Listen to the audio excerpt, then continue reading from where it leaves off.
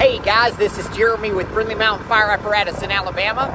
About to shoot you a walk around video of this 2007 Ferrara Inferno pumper to help you as you consider this truck. I just spent about 15 minutes going around the truck myself to try to get an overall condition of the truck.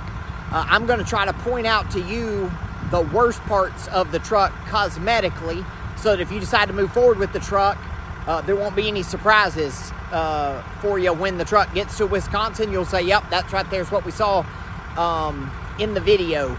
Overall, the truck, I would say, is just in good condition for a 40,000 mile truck. It's not super clean. It's not got anything terrible except one or two things that I'll point out to you that we're just going to have to take care of. I'll figure out a way to get it done. If you want to buy the truck, we'll figure out a way to handle. There's a couple of electrolysis areas that are pretty bad that I'll show you real clearly in the video. So here's the video, and I hope that's a help to you.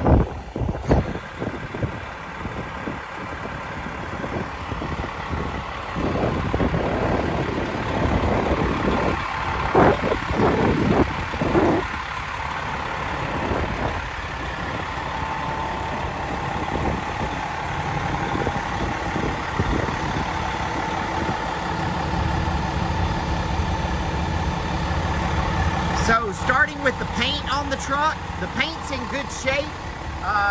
You can probably see my reflection there in it.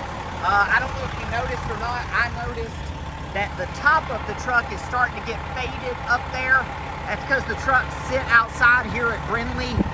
Before we ship it to you, obviously we're gonna remove, this is not on the website because we use software to scratch it out. We're gonna remove all of that, and then we'll do a good, real strong buff job on it, that then once you put it in a fire hall, you'll still have to buff it, you know, wax it, buff it a couple of times a year, but it'll keep all the paint all over looking as good as it does on the sides. And man, not a lot of even like nicks and scratches on the paint, but again, it's just a 40,000 mile truck, so that's part of the reason.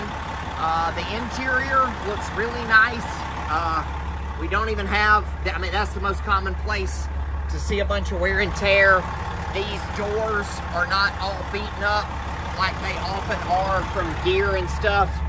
Guys getting out, in and out of the truck.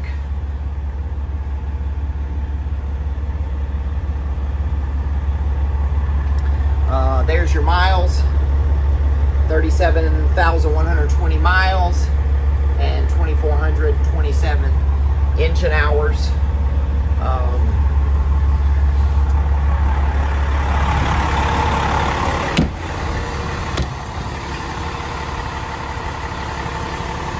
Interior is just really clean on this one, as we expect with lower miles and big. Got a huge rear cab. You can see that in the pictures, probably on the website. A few of these kind of things where, you know, the metal is just turned.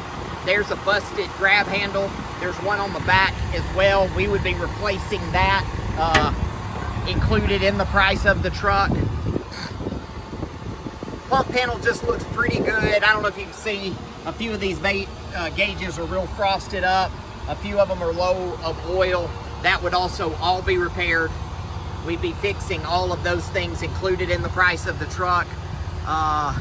Got a big, nice deck gun on it, and this truck's actually got 2 hydraulic ladder racks, which I don't see very often.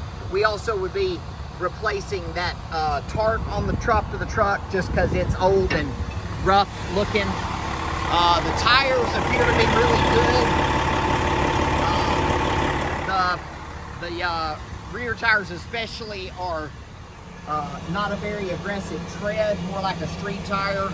So I don't know if y'all need aggressive tread or not, but we can work on tires.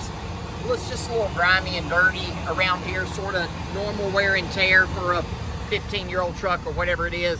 Here's the bad stuff. So you can see this is electrolysis.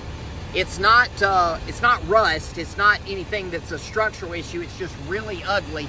I didn't see it anywhere else on the truck. It's very common to see it in a few areas.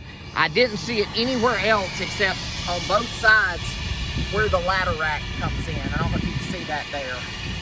And that just looks bad enough. I just think if y'all or anybody moves forward with the truck, unless you're trying to buy it at the lowest price, we're just probably gonna have to figure out how to, I mean, we know how to treat that, but just repaint that whole section so that it'll, well, and there's a little gouge there in the paint too, so that it'll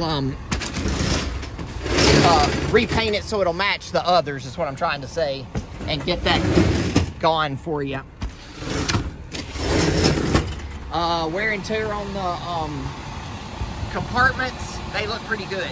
You can see the wear and tear. I mean, they're not, it's not a parade truck, but they're just not very beaten up, again, because probably because the truck's just not had a ton of miles put on it.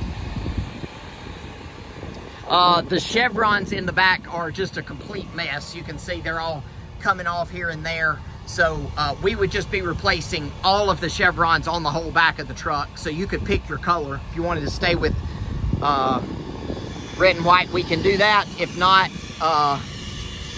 you can pick your colors and we can put you some new chevrons on there.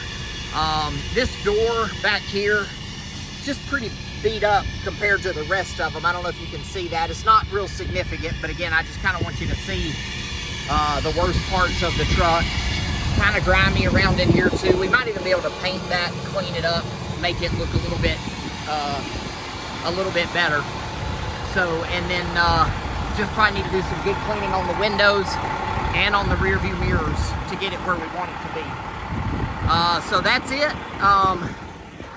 Needs a little bit of help cosmetically. That's all well within our wheelhouse. Will be easy for our team to do it.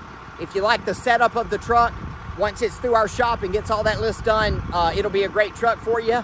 And I sure appreciate the opportunity to try to help you with your search.